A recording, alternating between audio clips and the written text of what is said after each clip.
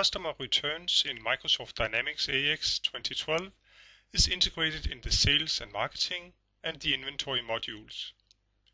This presentation describes the settings and parameters that you should use to configure the Customer Returns module. The Customer Returns module is controlled by the Return Orders configuration key, which is included in the Trade and Logistics license. Arguably, the most important setting in the Customer Returns module is the set of disposition codes. Disposition codes are assigned to return lines upon receipt of the returned items. They determine how the returned items should be dealt with and whether the customer should be credited. Disposition codes are defined in the Setup section of the Sales and Marketing module. Each disposition code must designate one of the predefined disposition actions. In addition to the disposition action, you may specify that a charge should be added to the return line when the disposition code is assigned to the line. External codes should be used if you want to handle intercompany return orders between companies with separate sets of disposition code names. You may define as many disposition codes as you wish. This can be useful for generating statistics. I now want to define a separate disposition code for items that are scrapped because of non-compliance with product tolerance requirements. I name the disposition code scrap toll.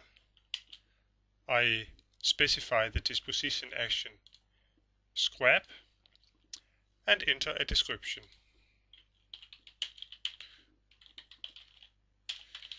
Out of tolerance.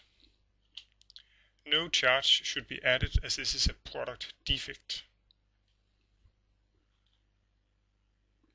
Notice that we have two disposition codes that basically do the same, but they can be separated for statistical purposes.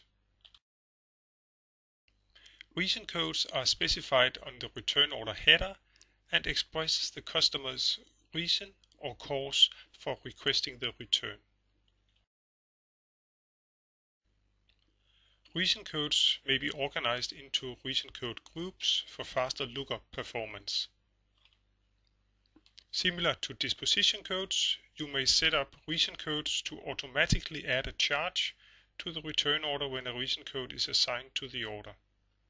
External codes are used in intercompany scenarios. I will now add a reason code for customer changed his mind to the reason code group Other. Find the Other reason code group and navigate to the reason codes for that group. I create a new reason code and a description.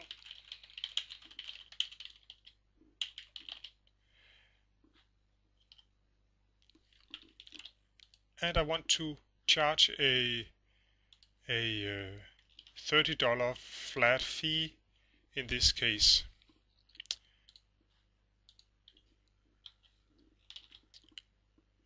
Like that. The physical handling of returned items involve dedicated processes in the warehouse.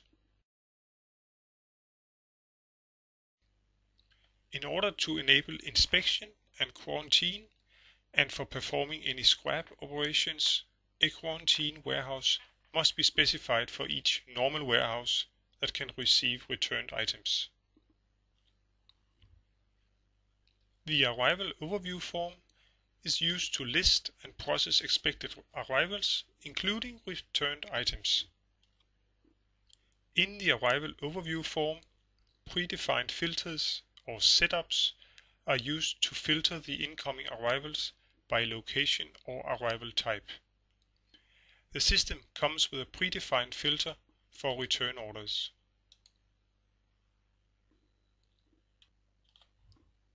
Going to the Setup tab Additional restrictions can be added to the filter and it can be saved under a new name. If we want to restrict arrivals for a particular site and warehouse, we can do that, and we can save this filter as returns warehouse 22.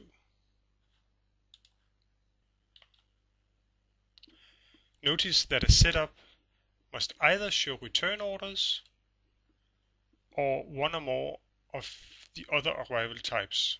It cannot show a combination of the arrival types in this list and return orders.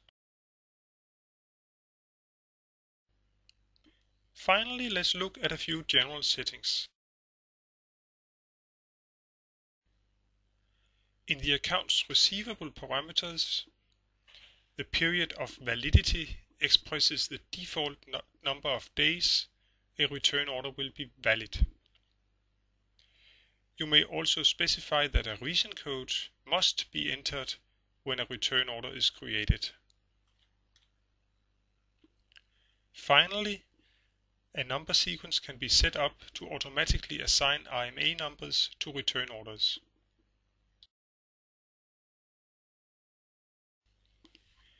This concludes the walkthrough of the parameters and settings that are used to configure the customer returns module. Thank you for your attention.